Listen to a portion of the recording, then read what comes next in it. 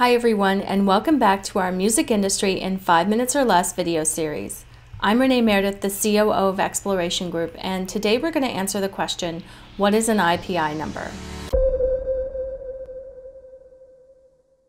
IPI is another identifier code that songwriters need to know.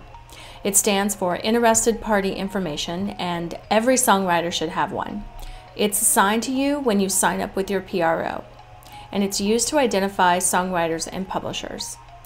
Each songwriter and publisher will have their own unique IPI code. IPI used to be called CAE number. CAE stood for Composer, Author, and Publisher. It's important to note that the IPI or the CAE number is a separate number than your account at your PRO. Now, why is the IPI number so important?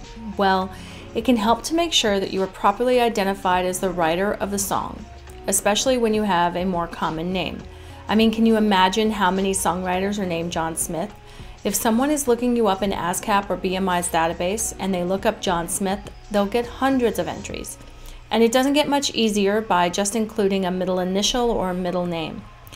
I just did a search for the writer John T. Smith in the SongView database, and 42 results came up.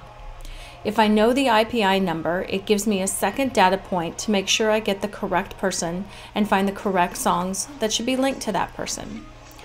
The other reason the IPI is so important is that often as you register your own shares of songs at various platforms like your PRO, the MLC, HFA, MRI, or any of the others, it may be helpful to have your co-writers' IPI numbers.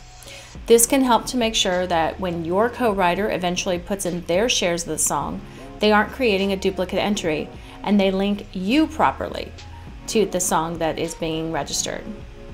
Now, could you end up with 2 or more IPI numbers? Well, theoretically no, but sometimes mistakes can happen. And if you look yourself up at your PRO and find multiple entries for yourself, you may see that the duplicate has a second or maybe no IPI number listed.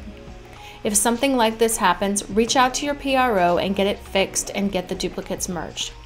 Also make sure to double check your publishing to make sure that any duplicates are removed there too. And always remember that if you have a publishing administrator, you should reach out to them for support as well. For more information about this topic, check out the links in our description below. Thank you all for watching, and don't forget to click subscribe for new videos on our channel.